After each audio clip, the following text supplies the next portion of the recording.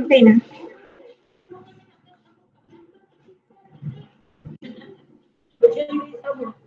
The floor is now yours, Madam Facilitator. Okay.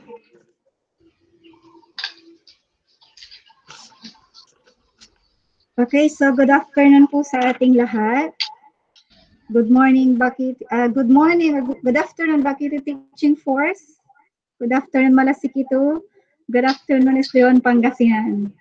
Okay, sama-sama po tayo buong hapon dito sa ating orientation on LDM Course 2. So, what is this LDM Course 2 about? Dahil ngayong hapon ay pag-usapan po natin ang napakahalagang course ng National Education Academy of the Philippines. Maya-maya po ay masala po nating maintindihan kung ano ba itong tinatawag nating LDM Course 2. So the Department of Education Regional Office 1, at the same time, ang ating SDO1 continue to alternative ways in delivering instructions outside the classroom. And now the opening of classes has been received from August 24 to October 5. We now have more time to find ways and to ensure our plans enhance our level of preparedness for the next school year. And in that, this is the best time for us to create a new plan. And I am Erisa T. Cayago, Teacher 3 of Bakito Elementary School. Welcome to our learning journey on orientation and implementation of LDM2 course. At syempre, sana po ay maging komportable po tayo ngayong hapon. Dahil mahaba po ang ating discussion. Maglagay na po kayo ng tubig sa inyong tabi kasi mahaba-haba po ito. Tama ba? Yes, make sure na komportable po tayong makikinig sa orientation na ito because this is very important and this is aligned sa lahat po ng ating ginagawa para po sa opening of classes. So patuloy pong tumataas ang kaso ng COVID dito sa ating rehiyon. At habang tumataas po yun ay mas pinapaigting pa po sa natin ang paghahanap ng alternatibong paraan upang magpatuloy ang edukasyon ng ating mga kabataan. Sabi nga nila, ang kabataan, ang pag-asa ng ating bayan. So indeed, sabi nga ni Sir Johnson, the battle is raging but the war must be eventually won. So although the Department of Education Region 1 makes sure that quality education should be at the center even during this difficult time. So, ladies and gentlemen, ang LDM2 course ay galing po sa National Educators Academy of the Philippines. Lahat po ng makaguruan sa buong Pilipinas ay sumasailalim sa kursong LDM2. So ngayon, ngayon naman gusto kong malaman, what do you expect to learn from this orientation? Ano po ba ang inaasahan po nating matutunan from this orientation? And let us find out this time kung ano nga ba ang objective ng ating orientation. This time, alamin natin kung ano ba ang course na ito. And to discuss the course orientation, let's welcome the Grade 3 Advisor, Mrs. Virgie S. Cayago, Teacher 3. Ms. Cayago, good afternoon. It's your turn. Hello, everyone. A pleasant afternoon to all of you. I want to thank our school principal, Madam Marilyn Eltinlac, for always being there to support and guide us. We all know that the opening of classes is fast approaching. And so, DepEd needs to prepare us teachers and school leaders by providing trainings and professional development interventions to prepare in what we call new normal, to manage and cope with the crisis. So to better equip us in facing the realities under the COVID-19 circumstances, we will undergo these LAC sessions on Learning Delivery Modality Course 2, or LDM2 for teachers. This LDM2 course aims to improve the readiness of teachers and school leaders for the implementation and management of learning delivery modalities. LDM and this course will be great help to us teachers to fit out with general principles of teaching and learning delivery in the new modalities. Through these activities, we will still be productive in our engagement with our learners, parents, and other stakeholders in the community despite of our situation. We hope this orientation will help us to come up with this LDM2 course so that we can simply do and finish the activities and increase more our knowledge in teaching our pupils. And this time around, maybe we'd like to know, what do we expect from this orientation?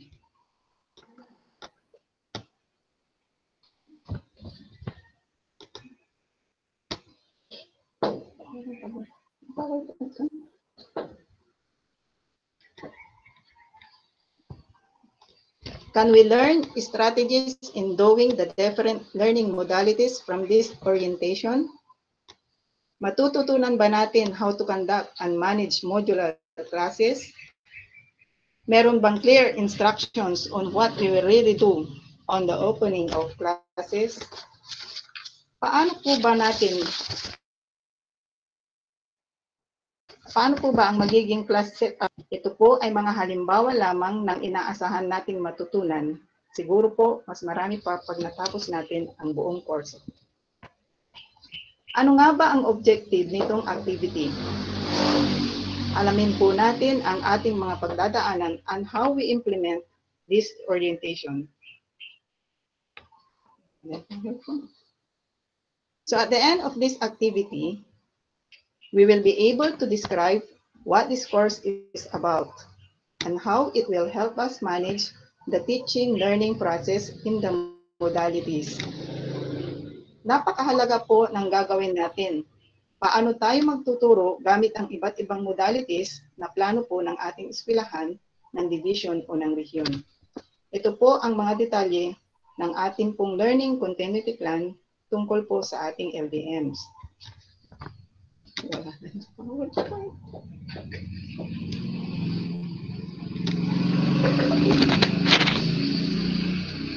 Wala na talaga.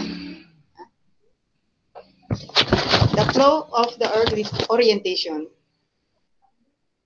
So right now, we're doing the preliminary program and then session 1, the course overview.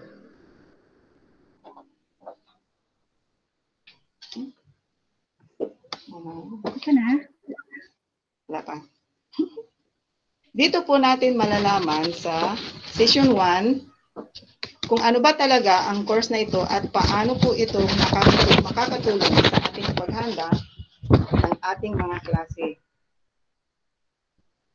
And then session 2 is all about technical assistance and coaching in LDM2. Dito natin malalaman kung mayroon bang gagabay sa atin sa course na ito. We will also learn the relationship of the coach and coachee in this session. Session 3 is about walkthrough of the LDM2 modules for teachers. So sisilipin po natin ang ating mga modules para alam natin ang mga nilalaman and then later on, mas makapaghanda tayo kung paano natin sasagutan ang mga gawain o activities. Then the last session is about synthesis, next step, and activity evaluation. Ito po yung flow of the orientation. So just relax po. After finishing the course, I am very sure we are all confident enough in executing lessons in the new learning modality, delivery modality.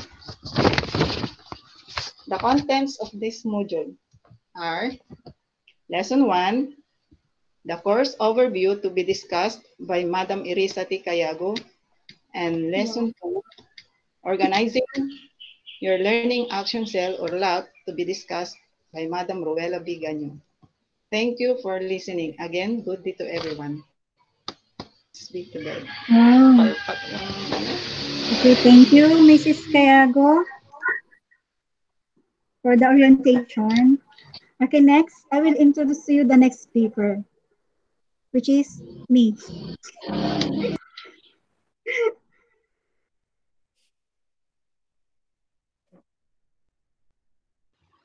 Okay, I will introduce to you Ma'am Irisa. I'm back. Ma'am Irisa.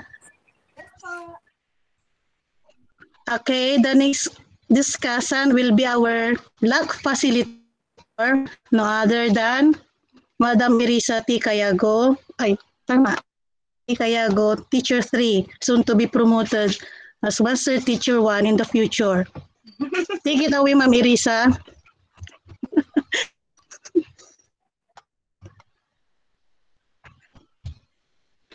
Hello. Wala sa signal.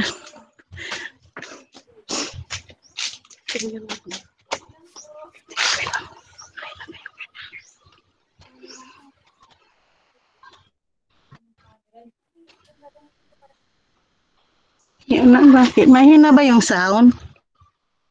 Hello?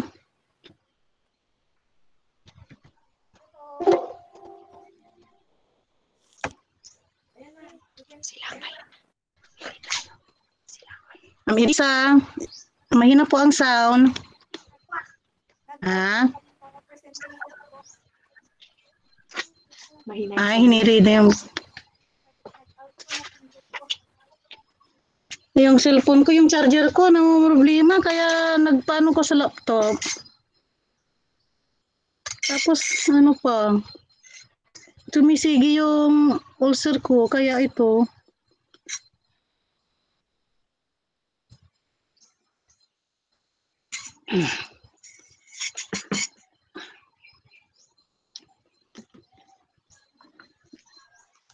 Sakit ng tiyan ko.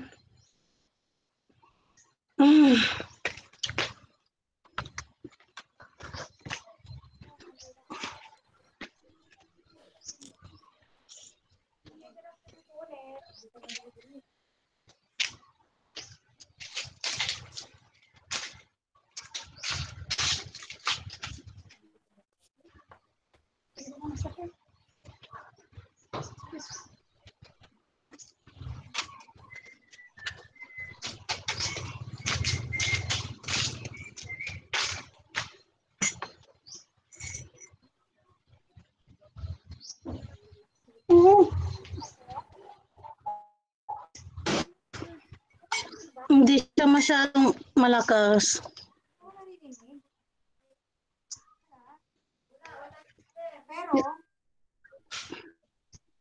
Ayan na, okay na po.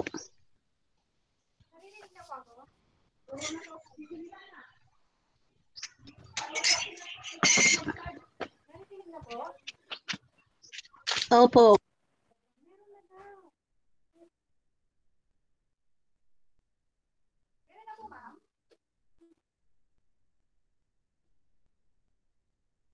Hello po, Madam Irisa. Yung mic niyo po naka-off, kaya hindi po namin naririnig.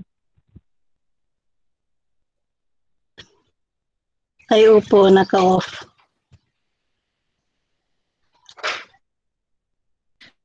Ma'am Irisa, i-unmute niyo po yung microphone niyo. Ma'am Irisa.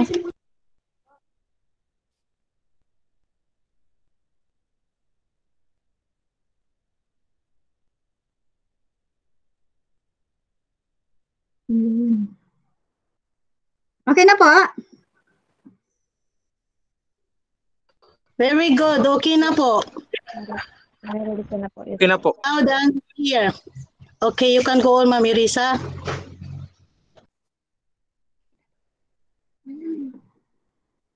Dali po. Hindi ko mahanap yung PowerPoint ko. Talaga pag webinar ano po, ang dami-daming problema. So, itong mga na-encounter niyong problema, nandun sa activity niyo po, ano po? Opo. Yun po sa form na ipapas. Kung ano yung mga na-encounter, at may encounter pa po nating problem regarding this webinar.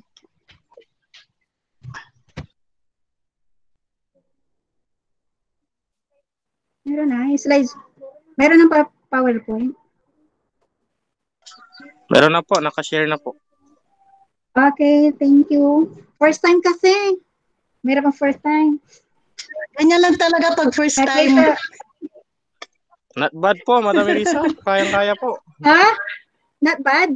Not bad po, kayang-kaya po. Okay, good Okay, afternoon sige po po. ulit. Okay, so, Good ang afternoon task ko also. na naka-assign po sa akin is reflecting on the course overview. Okay, so course overview. Okay, so in the first COVID-19, so magbabasa po tayo. So when the first COVID-19 case was recorded in March this year, the country was placed under state of national emergency.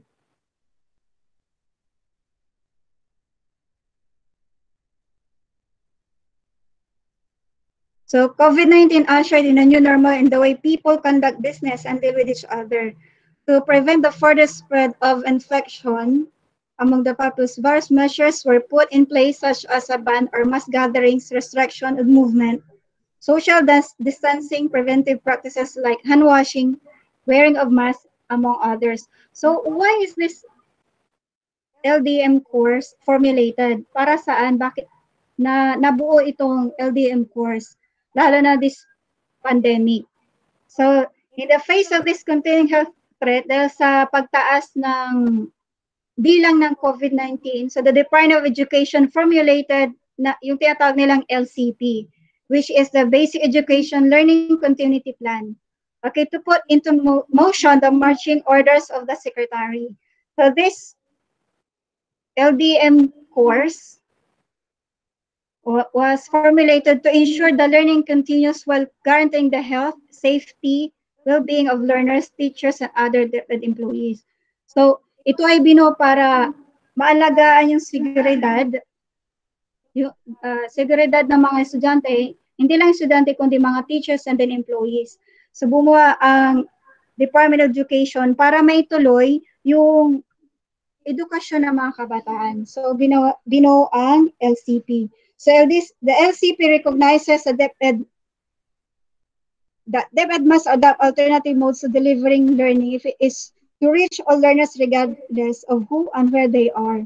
So, binuo ito para sa malayong lugar, maabot pa ng edukasyon, lalo yung mga malayong lugar na hindi pwede ang face-to-face. So, binuo po ito.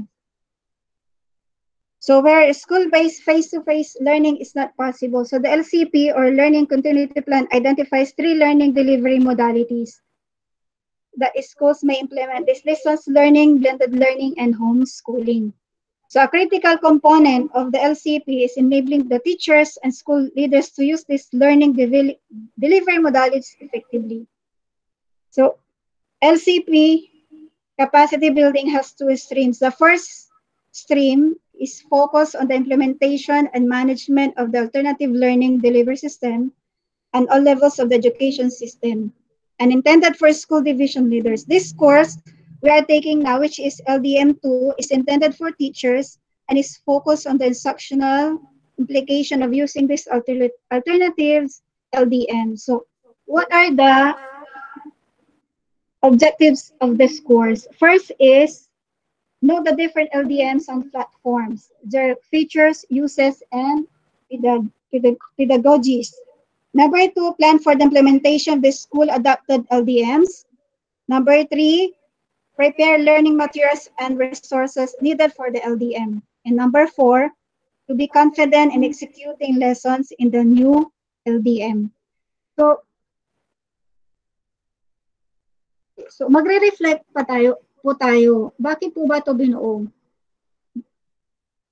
Paano at bakit? Kasi this course is focused on the instructional application of using different learning delivery modalities. So yan po yung pinaka-focus ng course na ito. Yung instructional application of using different learning delivery modality. For example, yung blended learning, online learning, ano po ba? Modular learning, ganyan. So what are the course design, content, and delivery of this course? So this is a task-oriented course that combines guided study using learning modules, co-learning, and collaboration through the Learning Action Cell. So yung Learning Action Cell, yan po ay itatatol po mamaya sa Module 2. So since face-to-face meetings are not permitted at present, we will be expected to hold LAC sessions online. Yung parang ginagawa natin ngayon. So, how to organize your LAC and how to run your LAC sessions will be discussed later in lesson 2. Okay, so as you can see, meron po pagpakitang shortcut. Okay, ito. LDM course module 2. So makikita nyo dito, as you can see sa table 1, the course is divided into 2 parts. Part 1 covers LDM selection and implementation. It consists of 4 modules that will take about 20 hours to complete. Part 2 is the practicum component of the course covering LDM implementation throughout the school year. So the modules in part 1 are designed for self-study without a trainer or instructor to assist us. So each module consists of several lessons. Lessons are self-contained and include readings or video tutorials, activities, quizzes, and reflection points. So kumbaga, binigyan po tayo ng, we are asked to keep a study notebook or learning journal to jot down our answers to the activity questions and quizzes and to record our ideas and reflection. So, yung study notebook, we can use paper notebook or create a file on your computer or a smartphone. So, pwede natin siyang isulat, pwede natin siyang i-encode. So, sa atin, ano bang gagamitin? Hello? Miss Kaya to? Notebook po. So, anong gagamitin? Kasi yung iba sabi nila, isusulat. Anong mas madali sa inyo? Magsusulat o i-encode tapos So, ipipaste encode na sa lang po kasi didikit. Yes, encode na lang po, tapos ididikit kasi waste of time kapag magsusulat pa po tayo since Yes. sasabit naman po yung output din po natin through link po. Online po. So, yun na lang po. Encode na lang po. Sabay-sabay. Tapos ipapaste na lang. So, yun na lang po. Okay po. Sa yung mga iba, kung gusto yung mag-comment, paki-unmute po yung speaker nyo. Opo. Comment please. Saan yung Ano mga yung mas prefer nila? temporary student? Good afternoon po. Encoded Si Marimir na. lang po. Nandyan ba? Mrs. Macaraag, Complete ba tayo? Complete ba tayo? 17. Hindi ko alam. Tingnan yung ano eh. 17 or 18? Hindi tayo complete. Hello po, madam. Good afternoon po. Ano po yung mas prefer nyo, Madam Macaraag? Po? Kung Handwritten or encode na po? Yung sa study notebook po. Kung ano yung gusto nila, doon ako. Majority. ayun na, ano Afternoon. Encode na lang. Encoded at DPP. Good afternoon po. Opo, encode na lang kung encode. Silang lahat. Narinig ko si Kumpanya na. Okay lang. Okay. Ano ba yung encode? Encode na yung Sige. Okay na. Yung migo. Okay na po. Okay po. Sige po. Yung encoder, tas ipiprint, anong size po ng coupon? Sige. Kung sakto sa sige. study notebook. Anong coupon po? Hello po, kung encoded po, din ipiprint, anong size po ng coupon na angkop doon sa size na Di ba, study ididikit po notebook? sa notebook? Siguro Anong size po siguro. nung coupon? Pwede na pong i-resize yung sa study notebook. I-resize na lang. Parang small Resize na lang. lang. Yung, parang short lang yung Short coupon siguro po. Pwede siya sa A4 po. Ay, Or, kasya po sa Pag nilagyan- notebook natin. Sakto Parang- na siya sa size. sakto siya sa Short may lang study yan. notebook. kasi yung front page cover natin sa A4 yun eh. so A4 ang gagamitin po. Pero malaki. A4 po yung Hindi, yung size ng notebook po natin is small po. Lalagpas ng konti pag A4. Lalagpas Ikat na lang natin yung Mas maganda ang short po. Short. kasi ikakat din naman yun. Ikakat din naman hindi siya magsasakto eh. Hindi, i-resize na lang po. Oo, kaya short. Ano po yan? Portrait or landscape? Kasi yung nasa sample na nasin sa GC po, yung galing po ata kay Madam Marcos, landscape po ata yun? Landscape sila. Oo. Portrait Ano po po ang nga? ginawa ko, Portrait. Portrait po ang ginagawa ko. Ay, portrait. Para pare-pareho po tayo. Opo. Maganda pag portrait kasi malaki siya. At saka ano po. din na rin siya sa study notebook natin, yung portrait. Pag ilalandscape, parang hindi siya doon sa study notebook natin. Well, parang ganun kay Sir Ken, naka ano rin siya, naka-portrait siya. Portrait, oo. Kaya, Font size, font type, kahit ano na po. Arial siguro kasi yun ang standard eh. Arial. Arial, Okay. size po, 12. 14. Ay, 14. Sige po. Ayan, okay, noted. Para pare-pareho. Para maganda. Okay, so okay na po yun. Okay na. Okay na. Okay na po, thank you po. Okay na po dun. Okay, so Paano, okay, balik na po tayo dun sa aking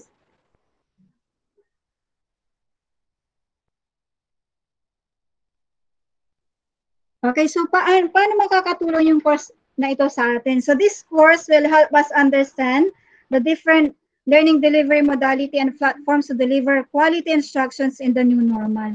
So kaya itong binong ito ng NIAP ay malaking tulong po sa atin, lalo na ngayong panahon ng pandemya na wala pong face-to-face.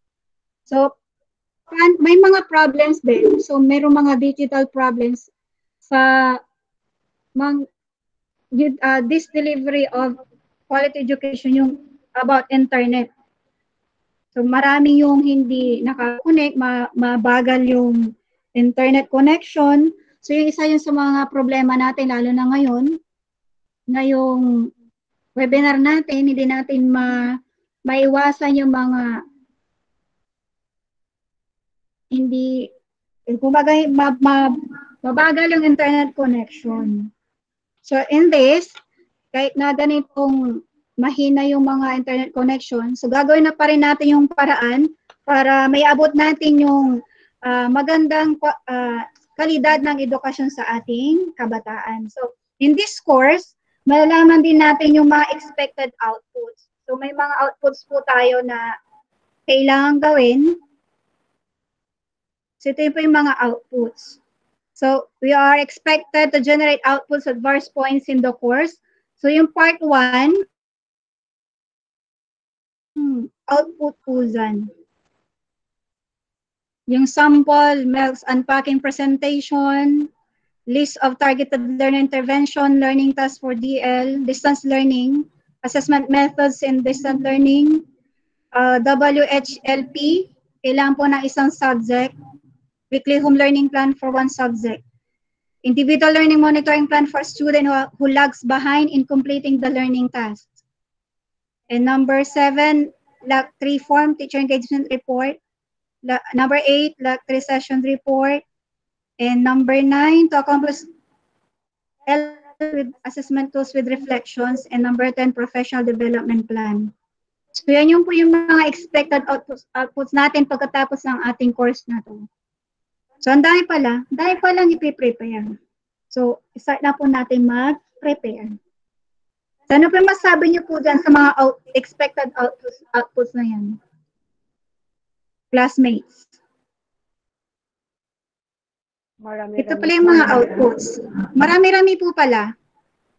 Okay, yung mga LAC member, meron din po silang i-fill up na form. Sa bawat session, meron pong fill up ang mga LAC member. Alam niyo po, i-fill up niyo pong form. Mga classmates to. Hello, are you there? Saan po yung manggagaling, Ma'am Erisa, yung form na yun? Ano, yung binigay po ni Madam Pinlac po, after na mga LAC session po natin, mga member po, LAC member, meron po silang i-fill up na form. Yung LAC members, kailangan din po silang mag-fill up ng LAC form 1, LAC profile. And then, meron din pa pong isa. Yung i-fill up ko po, mag-fill up din po kayo. Nandun po sa binigay ni Madam Pinlac po. Yung LAC members will complete LAC Form 4 LAC Engagement Report. Meron na po kayo nun. Yung number 7 po, yung mga LAC member po mag-fill up din po niyan. Yung LAC form. Sinend po lahat po yan ni Madam Pinlac po sa GC natin. Hello? Meron na po kayo nun?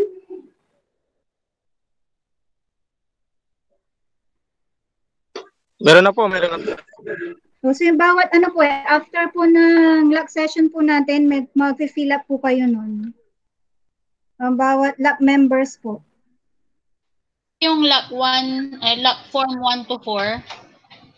Yung LAC 1, tapos yung LAC 4, lock form 4, i-fill up po ng lock numbers.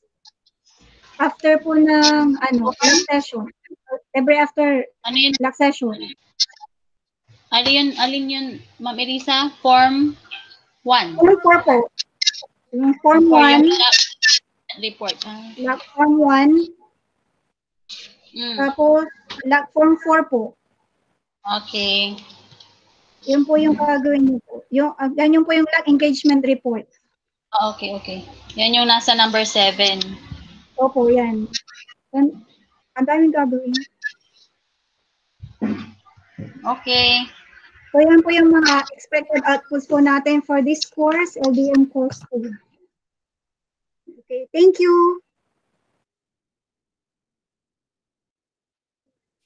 Kung mayroon po kayong question,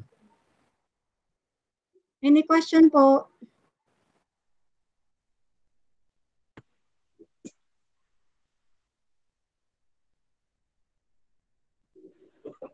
Meron pa po ba kayong mga katanungan?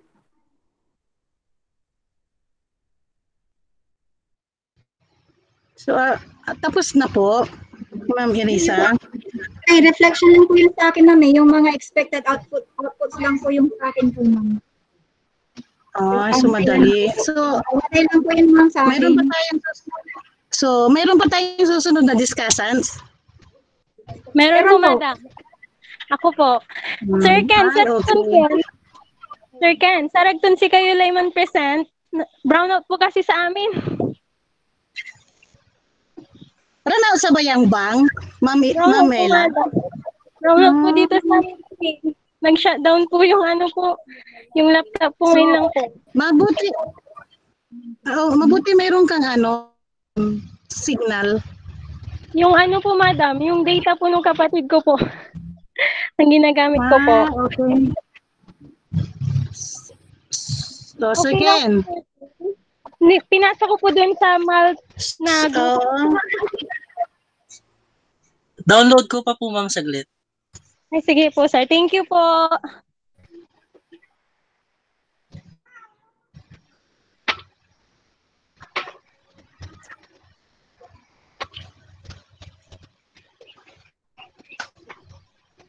Sir Ken.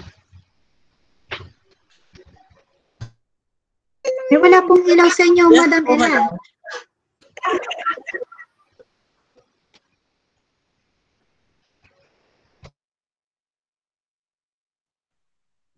Yes po. Namatay po yung wifi. Wala pong ilaw.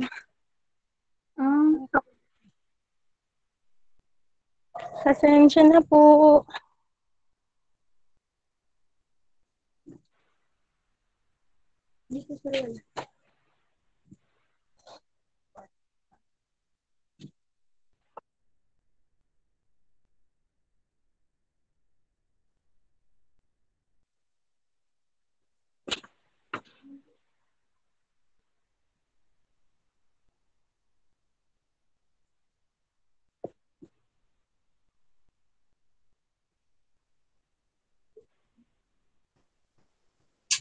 I-present ko na po yung kay Madam Ella. Thank you po, Sir Ken. Madam Elisa. Okay, good afternoon po ulit. Okay, so next po natin speaker, Secretary Advisor. Let's welcome Roella Biganyo. Roella. Hello po, good afternoon po sa lahat. Good afternoon po sa ating napakagandang principal, Madam Marilyn Elpin Lac. Sa ating pong LAC leader,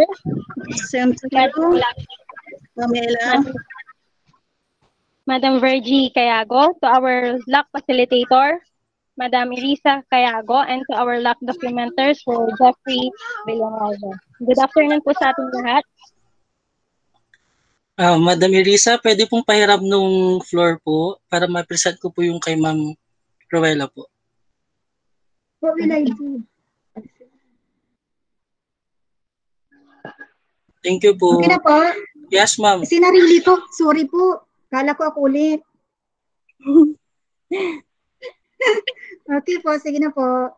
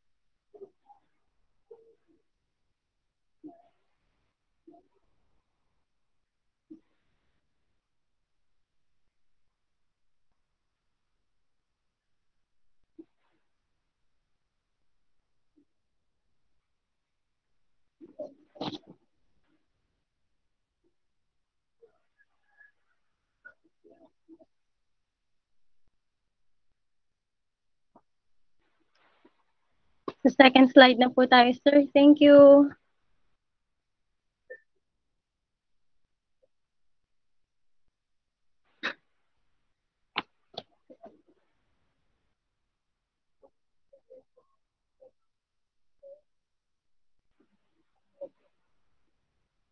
Okay, so welcome po sa Module 1, Lesson 2, which is Organizing Your Learning Action Cell.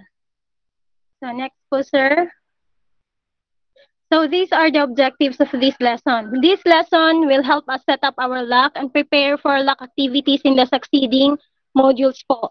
By the end of this lesson, we will able to organize a LAC to support our learning, enumerate the roles and responsibilities of different LAC members, set protocols and norms for the conduct of LAC sessions, and accomplish the required LAC forms. Mayroon po tayong 4 LAC forms na mamaya po sabihin ko po kung sino-sino po ang dapat mag-accomplish po nun.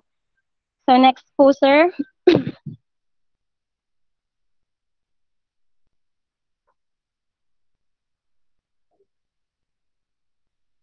So in this lesson, we have 3 activities about DepEd Order number 35, Series 2016.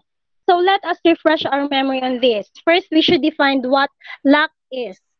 So LAC, or Learning Action Cell, is a group of teachers who engage in collaborative learning sessions to solve shared challenges encountered in the school, facilitated by the LAC leader. So LAC serves as a professional development strategy for the improvement of teaching and learning.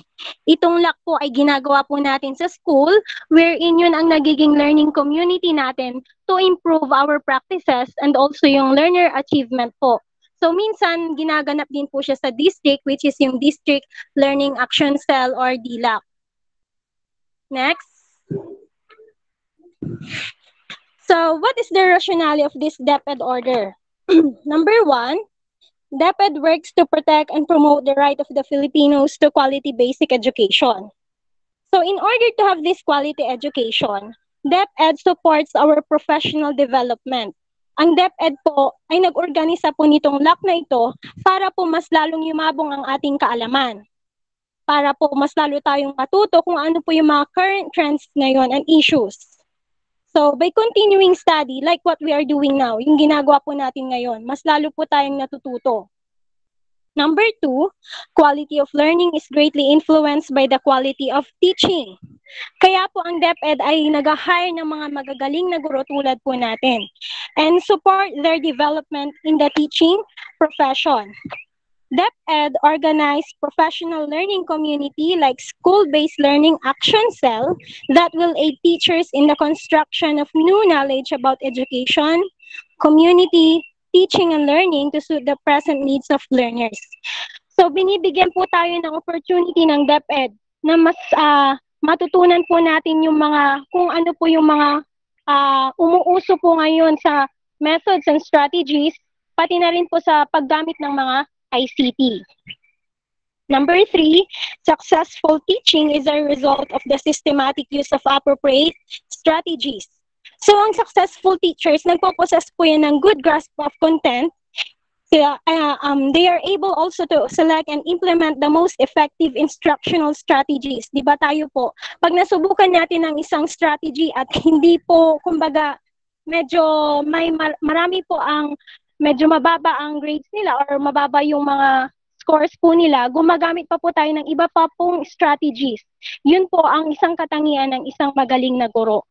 Hindi lang tayo nag-i-stick po sa isang method o sa isang strategy, bagkus tayo po ay gumagamit ng maraming strategies kung saan makakapili po tayo ng appropriate po sa mga learners po natin. So next slide po. Number 4, different methods of teacher professional development are implemented throughout the DepEd to improve the TLP or the teaching learning process. However, most of these are top-down processes wherein expert knowledge is shared. Example po ng top-down processes ay yung mga lectures or workshops during ECOD teacher training. Halimbawa, si representative po ay pinadala sa isang national. Then, ineko po niya sa regional, ineko sa division, and then ineko sa district, and then ineko po sa school. That is top-down processes po. So yun po yung ibig sabihin ng top-down. Manggagaling sa pinakataas papunta sa pinakababang organization po. Then number 5, a bottom-up teacher professional development programs where colleagues can learn as a group. Ang example naman po nitong bottom-up ay itong ginagawa po nating school-based learning action cell. Maaari din pong teaching circles, communities of practice, or mga case study. Kung ang isang teacher po ay nakagawa ng isang case study na effective po, i-share ni teacher po yun sa school, sa mga colleagues po niya, yun po ay tinatawag na bottom-up. Magagaling po siya sa iisang teacher hanggang sa i-share po siya through school, district, and so on po. Maliwanag po ba?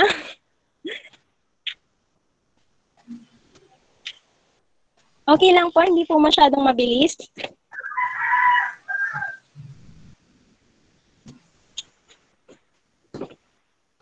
Okay, so policy statements na po tayo. Number 1, good educational systems ensure that professional development programs are available and accessible to teachers. So itong policy po na to, ina-highlight na yung fact that the locus of learner development is at the school. Yun po yung totoo na ang development po ng isang bata ay nagsisimula po sa atin sa school, where deliberate measures must be taken to improve student learning outcomes. Number 2, action points that directly address the quality of TLPs or teaching learning processes must be included in the SIP.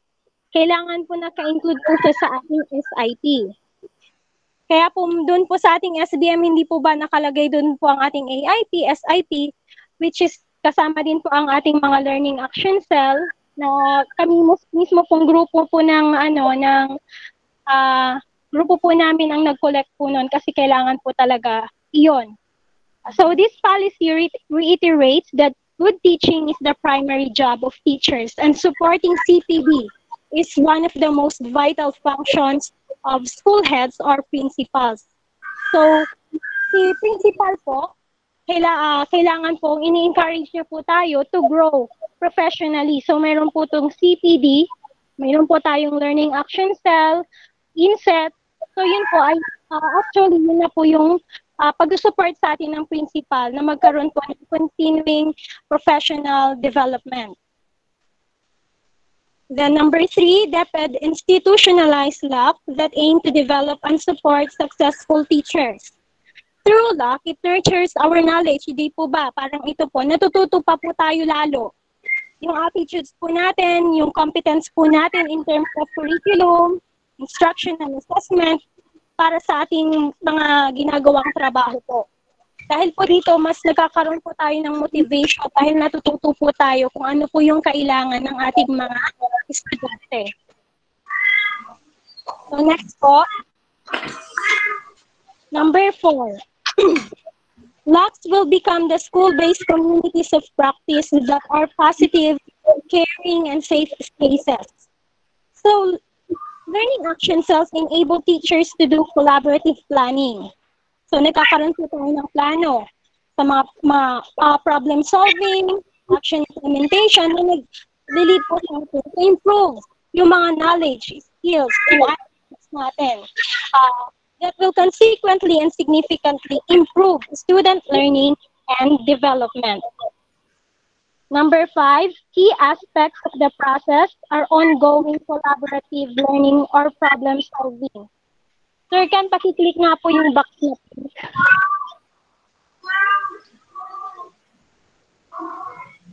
So, ito po siya. Yan po ang framework po ng ating LAC. So, community of practice with collaborative planning, problem solving, and action implementation. So, wait lang po. So, yan po. And then, sumunod po, improve teachers' content knowledge, pedagogic skills, assessment strategies, and professional ethics, and then student learning and holistic development. Isa lang po ang ibig sabihin ng framework na yan. Kung wala pong collaboration within the community, within the school, hindi po matututo ang mga teacher. Dahil walang collaboration, walang support. So kapag walang support, hindi magiging successful ang teacher. Kapag hindi naging successful si teacher, hindi rin po magkakaroon ng holistic development ang ating mga learner. So yun po yung framework na yan. So ang pinakauna po nating ginagawa is collaboration. At yan po yung ginagawa natin ngayon. Nagkakaroon po tayo ng collaboration, nagpa-plan po tayo, and then dahil po doon, nag-i-improve yung knowledge natin, and then pag na-improve yung knowledge natin, ayan na po, magiging result po nito, mas gagaling po yung mga estudyante natin dahil sa mga bagong strategies po na ating natutunan. Pakiclick ulit yung pink na box, sir, sa baba. Thank you. So back to number 6. LACs are the most cost-effective CPD. LAC may be sourced from school MOOE. So alam na po natin yan. It is to support LACs to upgrade the quality of teaching and learning in their respective schools. So hindi lang po ito basta-basta sa SNAC lang po. Kung hindi sa mga materials na maaari natin gamitin sa isang learning action plan. Learning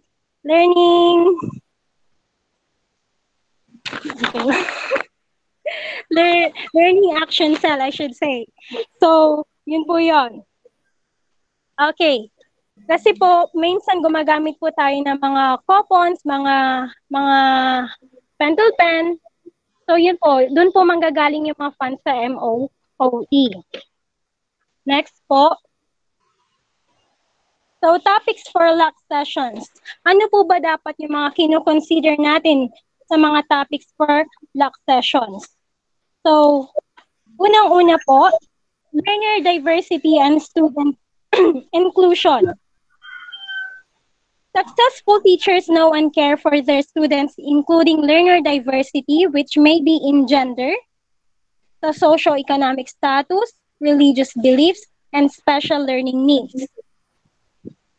So tayo pong mga teacher, hindi po tayo namimili kasi mayroon nga po tinatawag na education for all. Ang edukasyon ay pantay-pantay sa lahat. Mapamayaman, mapamahirap, kung ano man ang gender niya, kung ano ba yung religion niya, kung ano yung pinaniniwalaan nila. Ang edukasyon po ay para sa lahat. So, pag pipili po tayo ng topic, dapat i-consider po natin itong mga ito po. Then, number 2, content and pedagogy of the basic education program. So, student learning will improve because the teaching will be more systematic and better contextualized to the learning needs of students. By studying the K-12 curriculum, we will able to prepare for lessons. So, yun po yung ginagawa natin.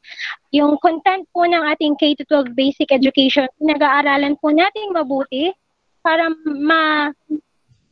maibigay po natin o i-demo po natin sa kanila yung mga tamang competencies na dapat nilang matutunan. Number 3, assessment and reporting in the K-12 basic education program.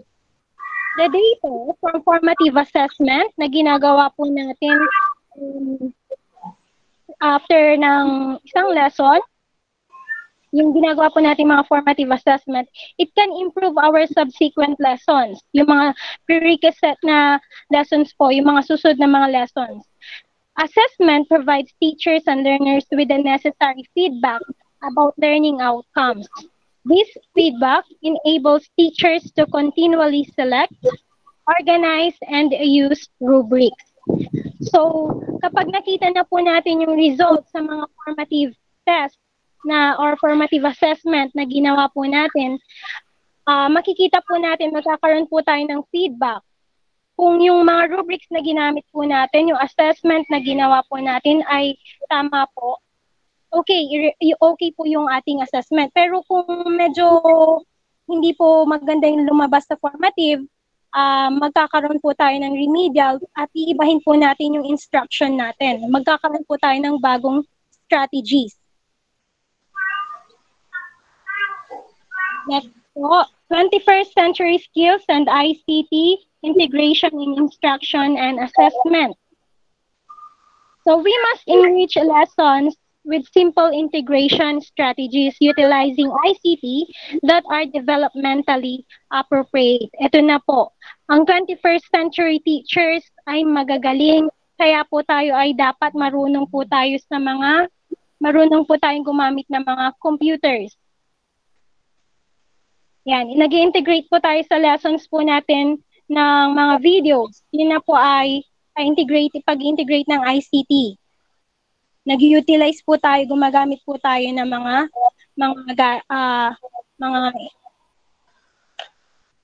ICT, yun po. And then last is curriculum contextualization, localization, and indigenization. So curriculum contextualization is the process of matching the curriculum content and instructional strategies relevant to learners. By linking new content to the local experiences that are familiar to students, learning will be more efficient for and relevant to them.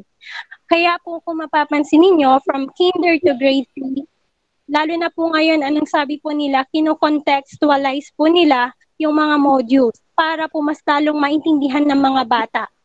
Yung Tagalog or English, ginagawa po nilang Pangasinan. Kasi kung yun po yung medium of yun po yung kanilang language sa bahay, mas gamay po nila ang Pangasinan, mas maiintindihan po nila yung binabasa po nila.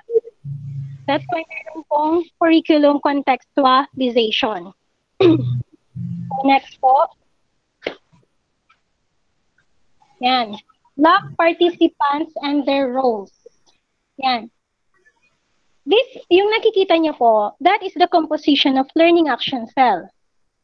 Each LAC should have leader, facilitator, documenter, and members as shown in this slide. Kung mapapansin niyo po, andyan po ang ating LAC leader, maaari pong si principal po or seniors po.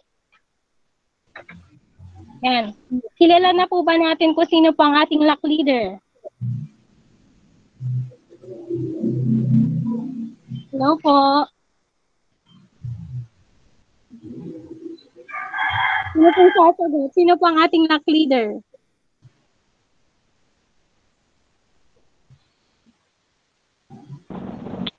Mrs. Virgie is Kayago, Madam Ella.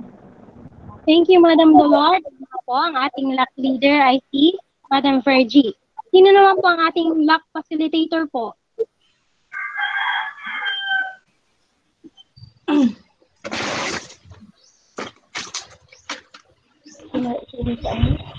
Madam Elisa Kayago po, Manila. Thank you, Sir Jeffrey. Active mo po ang ating LAC documenter. LAC documenter po.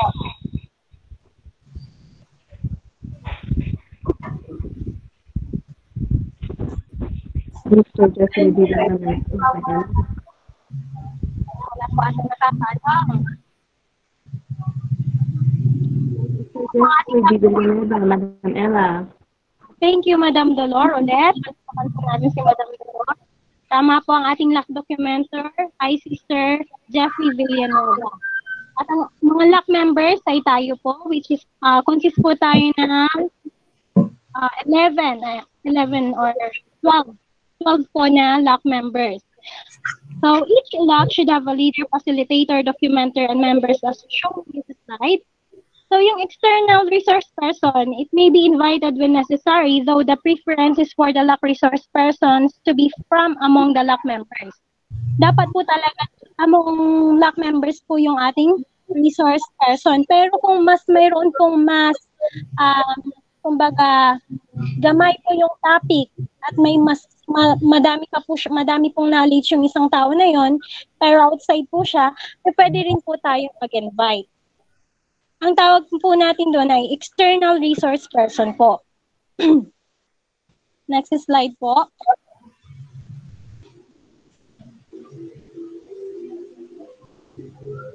So, LAC participants and the participants on their roles. Ano ba ang roles ng ating LAC leader?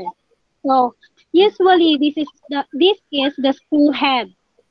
Okay, being the de facto leader of the LAC or all the LACs in the school, the following are his or her roles.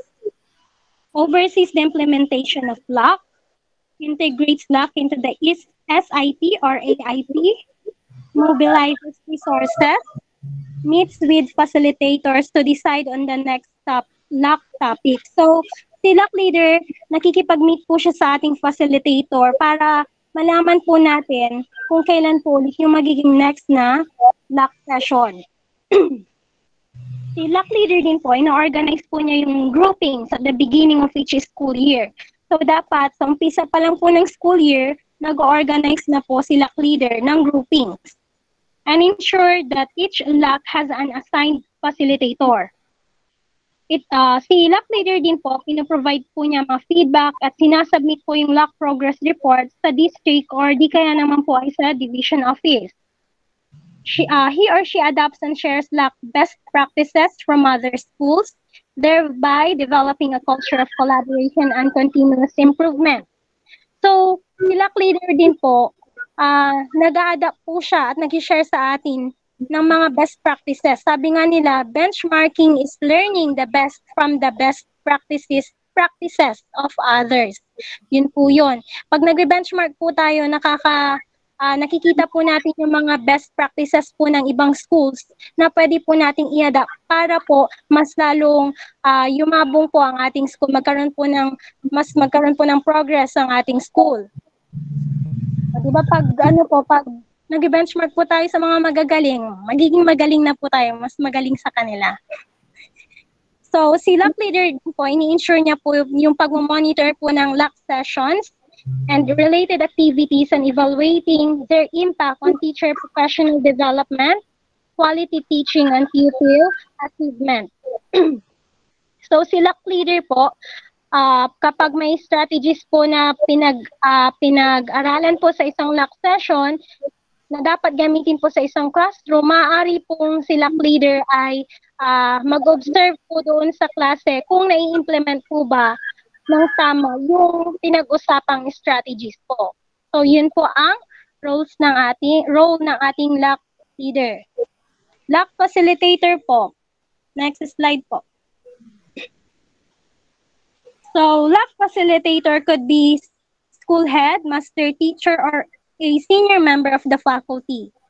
Pinaprovide din po niya yung technical assistance in the development of the LAC, serves as a resource person on specific topics.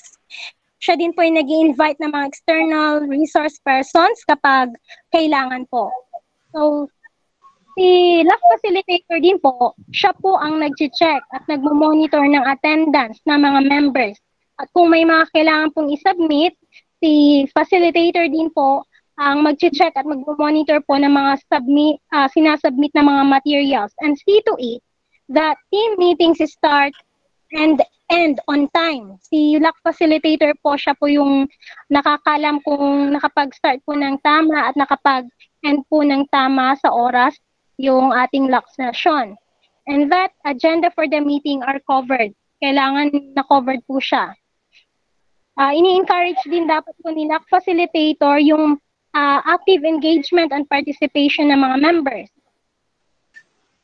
Reports regularly to LAC leader on LAC progress, prepares his or her session plan that identifies the topic, objectives, materials needed, and outline of activities.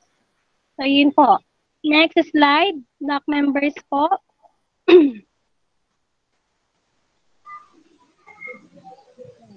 LAC members. Si LAC members, dapat nagpa-participate po siya actively, lalo na po kapag face-to-face po ang ating LAC session. Develops plan and implements it in the classroom. Yun po, tayo po ang nag-implement sa classroom ng kung ano po yung naging topic po natin sa LAC session. Captures evidence and shares it with the LAC leader. Prepares and submits documents. Allows LAC leader to observe the implementation process. So, LAC members are the teachers who share common concerns such as grade level assignments or learning area assignments. Minsan po kasi sa isang LAC session, mostly sa mga secondary po, pwedeng by grade po sila. Kasi madami po pag high school, pwedeng by grade level, pwedeng by department, or pwedeng as a whole. Yun po ang sa LAC members po. Next po, LAC documenter. Si LAC documenter, si Sir Jeffrey po ito. Siya po yung nag-document ng LAC proceedings.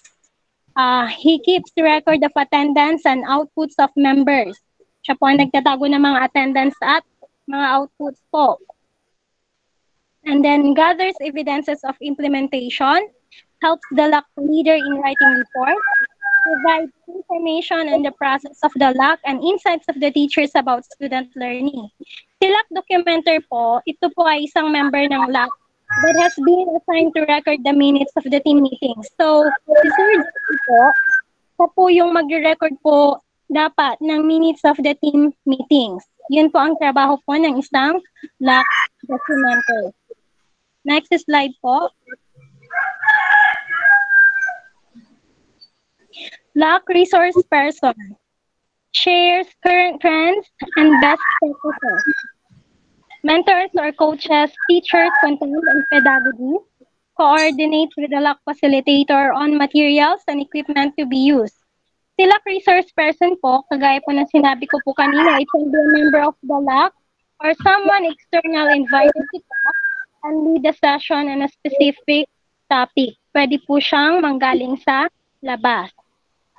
Si resource person din po, he or she facilitates the activities during the session. Siya po yung nag-facilitate po ng mga activities kung mayroon pong activities, which may include workshops and demonstrations. Mostly ito nangyayari po kapag face-to-face po ang ating session.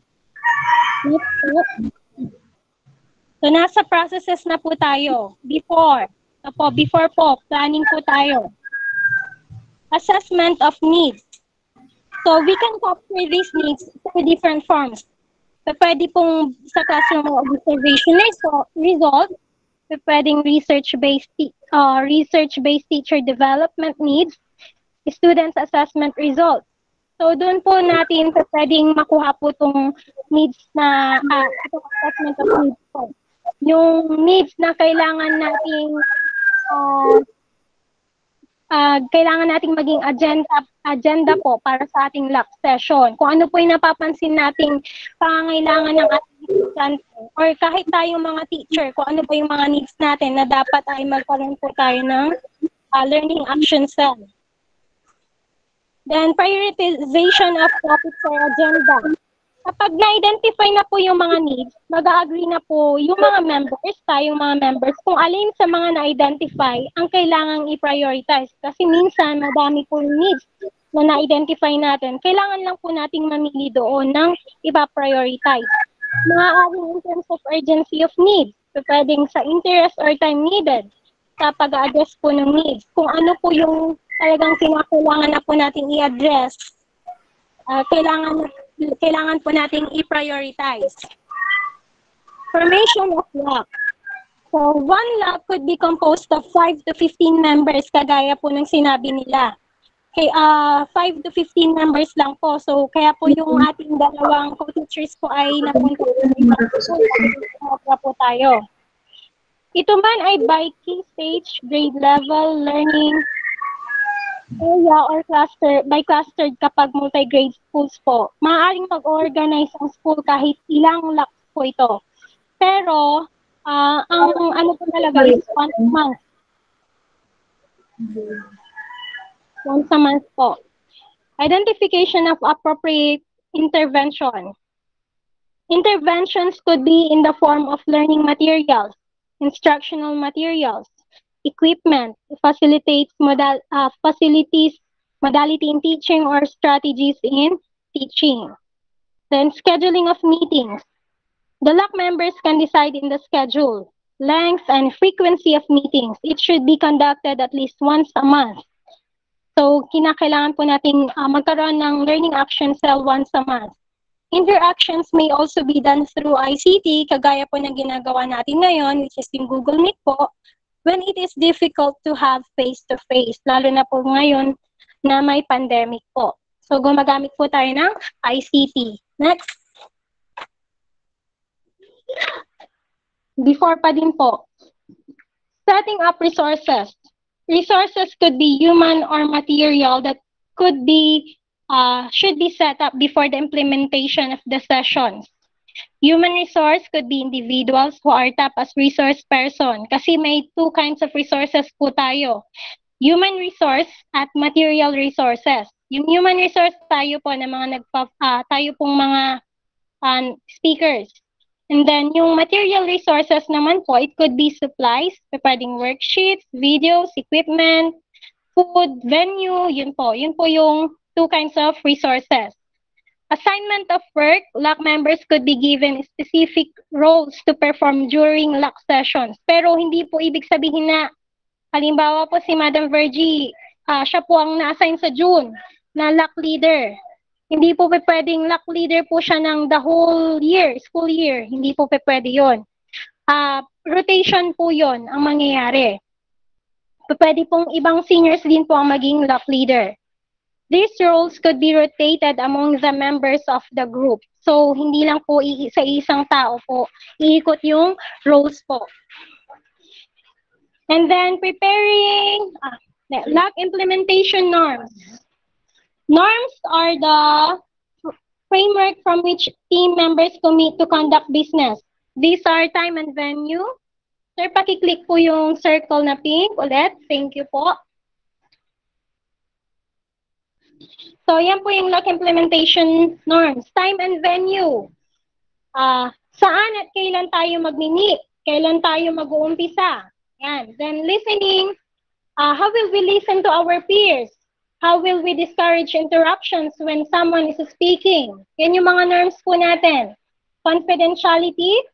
What content is to be held in confidence? What can be shared after the meeting? Sa decision-making naman po, how will we arrive at a decision? What if everyone doesn't agree with the group decision? Then participation. Is participation optional? Will we have an attendance policy? May attendance policy po ba tayo? Anong gagawin po natin kung ang isang member po natin ay may mga namimiss na mga LAC sessions or meetings? And then yung expectations po, what do we expect from team members? Do we need a method for ensuring each member comes to the meeting prepared with appropriate data or other assignments? So yun po yung mga norms, implementation norms na dapat sa umpisa pa lang po, alam na po natin. And then, next po, balik tayo dun, sir. Yan, dun po sa, yan. And then, preparing line item budget. Budget shall come from school MOOE, yun na pinabanggit ko kanina. And then, writing of LAC plan, it should be written and documented. Kagaya po nito, dino-document po, or nire-record po ni Sir Kenneth ang ating LAC. Dapat po dun sa LAC plan po natin, naka-ready na po siya before po tayong mag-session. Next po, pakipindot po yung pink na, sir, circle, yan po.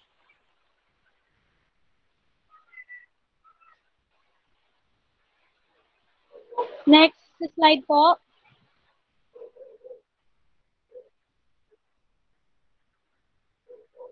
So, processes. Nasa process na po tayo during. Okay, during the LAC session, sa LAC session po, the priorities set out in the LAC plan are implemented through a variety of activities. Katulad po ng nakalagay dyan, maaaring lecture, practicum, orientation, coaching, workshop, development and utilization of IMs.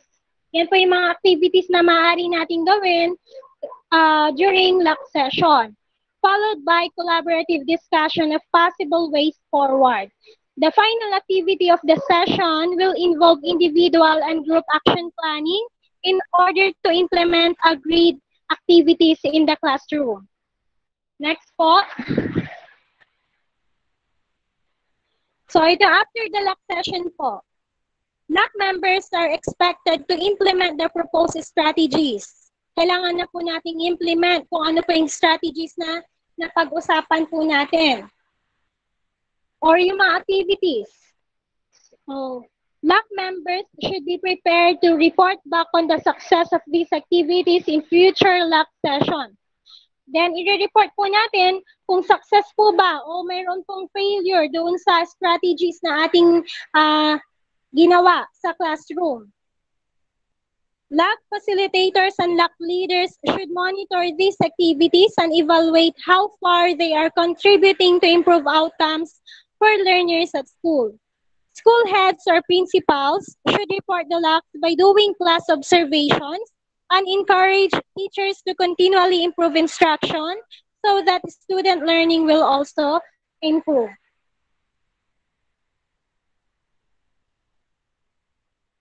So, yan po. May mga LAC forms po dyan. Naka-hyperlink po kaso.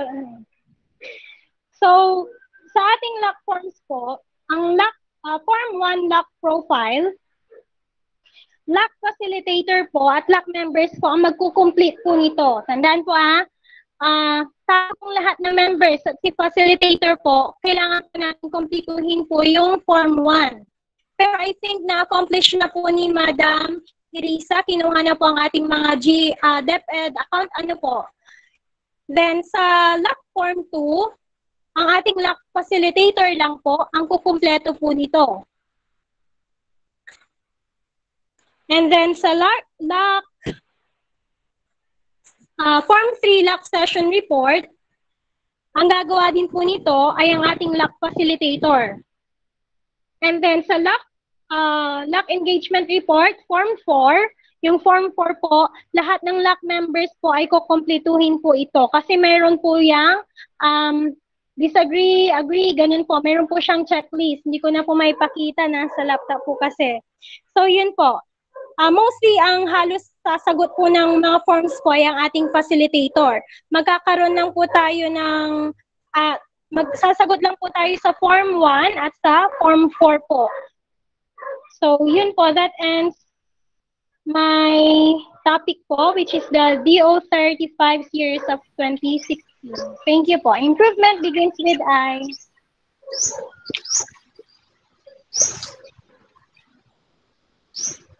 Okay. Thank you, Mrs. Ruela Bigano. Thank you for the very informative presentation. Thank you po. Congratulations, Madam Ella. Very well explained topic. So, may susunod pa po ba?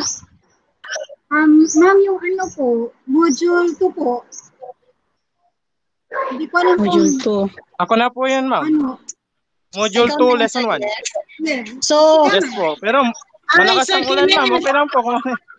Hindi. Malakas ang ulan. Bukas, gawin natin bukas kasi Sir Kino, pipili tayo. Sir Jeff, ang lakas-lakas po na. Bukas na lang po. Sige. Yes. Sir Ken, thank you po. Thank you po, Sir Ken.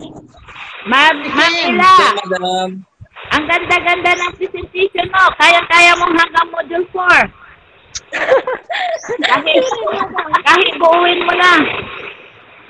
Okay, sige na po. Sir Ken, Sir Ken, sila.